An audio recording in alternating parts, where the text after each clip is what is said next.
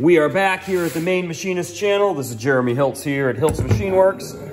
And I have a shaft that I'm going to duplicate for a customer.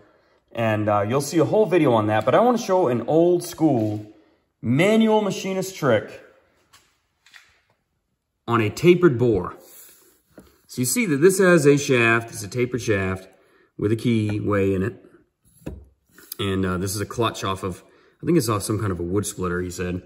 But anyway, his shaft is gone. We're going to make another shaft. And I wanted to show you on this new part, what if we had to bore something? We're going to turn that taper. But what if we were going to make a bore like this with a tapered bore with a keyway in it, and we had to make that ourselves? What would we do? Now, you could try to take measurements. Maybe you would even take, some of you might say, I would take a measurement here. And I would take a measurement here, and I would do the math, and I would calculate the taper. And that's fine and dandy.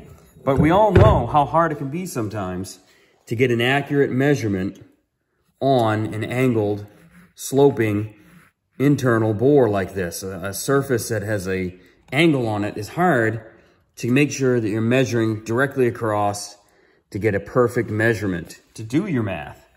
Maybe you have an idea of another way. Maybe you have a small protractor that could go down in there or something to try to get an angle at it, but that's not really accurate. That's only a reference measurement. So I'm going to show you today an old school machinist trick. I'm going to put this part in the lathe, and you can see here that I have a dial test indicator, a nice brown and sharp indicator here, set up in the lathe.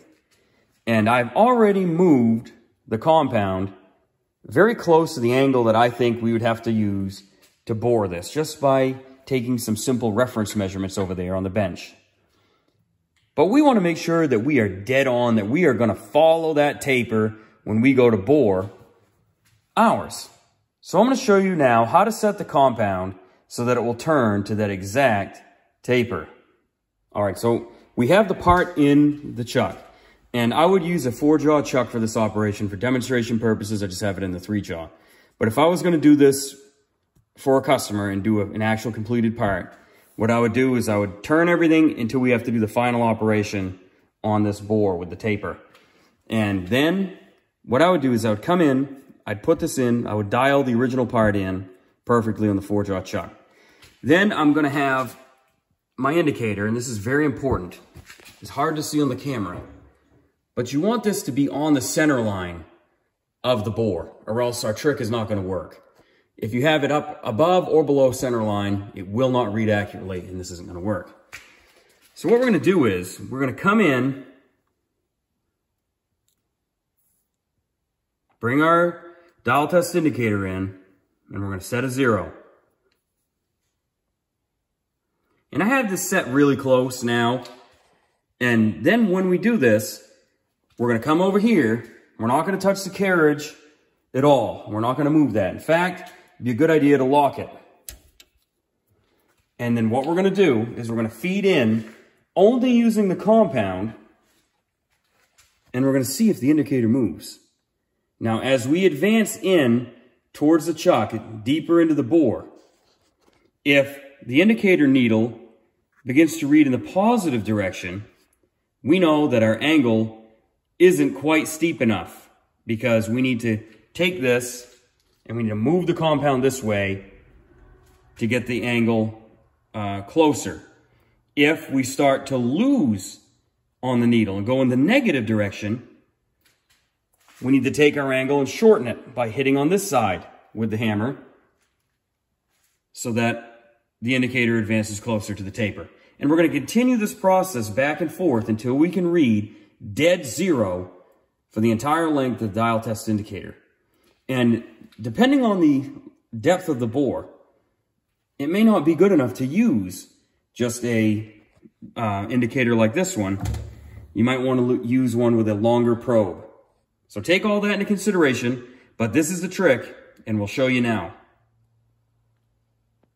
Now you'll see that I have my 0 set again, and I'm going to feed in with the compound now. You can see that the indicator is registering that we're moving probably close to 5 thousandths increase on the indicator over the length of the probe of the test indicator. So what does that mean? Let's think together. As we advance this in, the indicator needle is being pushed. So we need to take the angle here and move it in towards the center of the bore if we're going to get that to reduce as we travel towards the chuck.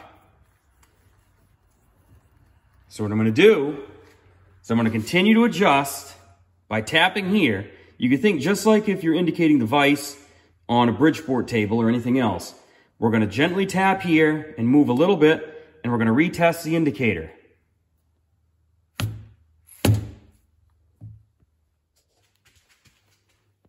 We've made our adjustment. We're back on 0. We're going to advance again.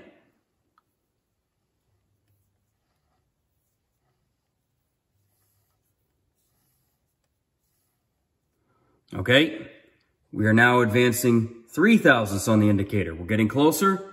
We'll continue to tap it again. Set back up again. We're going to turn the compound in. You can see I'm just turning the handle, feeding the compound in.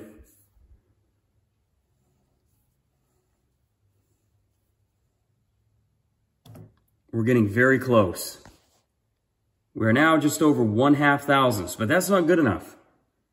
I'm going to continue to make adjustments, and you'll see that it's going to come dead on. Now as I turn the compound in, you watch.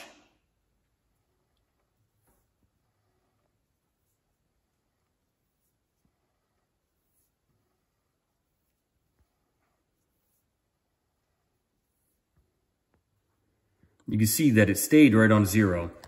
You had a little tiny bit of variation there, which is really the surface finish. But we are now in line with the taper. So now if we put a boring bar in the machine, and what I would do is I would get my bar up in there, I would lock everything down and then only turn with the compound, and we will turn that ID taper, and we're able to figure out the angle of the taper without having to rely on any measuring tools, without having to worry about whether or not our measuring tools are accurate enough, or if we're hitting the right spot, or we're doing the right math. This is just an easy way to verify that you are set up at the correct angle to bore an ID taper or an OD taper using the compound and a dial test indicator. I hope you enjoyed this video. I'll try to put on more manual machinist tricks as time goes on. Hope you enjoy.